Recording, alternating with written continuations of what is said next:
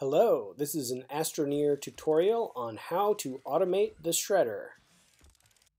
With the Automation 2 update, there is a couple of changes to how to automate the shredder. So I wanted to redo this video and go over how to automate it.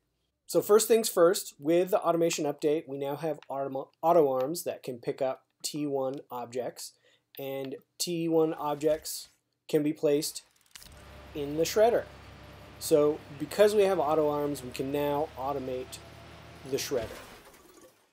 Anything printed from the backpack printer is a T1 object, but you can't fully automate those, so we're going to focus on Tier 1 objects that you can print from the small printer.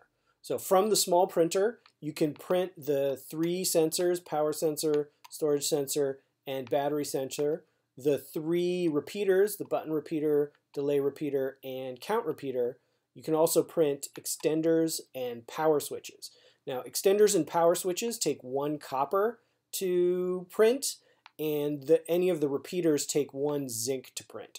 The sensors take 2 resources to print, so we're just kind of going to ignore those for this video and go into how to print button repeaters and extenders.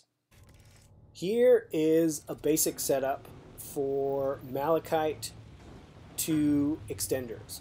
What we have is an auto extractor extracting malachite, which gets put on the smelting furnace, turned into copper, and then we have a small printer printing extenders set on repeat. Then this auto arm pulls up those extenders and dumps them in the shredder. You do have to be aware that you need to filter 4 extenders on this auto arm, or it'll pick up your small printer and shred it. So just be aware of that. So here we have the same setup except for button repeaters. We have an auto extractor extracting sphalerite being picked up by this auto arm, put on the smelter. We have a small printer printing button repeaters set to repeat. We have an auto arm picking up those button repeaters, and we've got to make sure that it's actually filtered for button repeaters and being put in the shredder. So that is how to automate the shredder. If you like this video, please subscribe, and thank you for watching.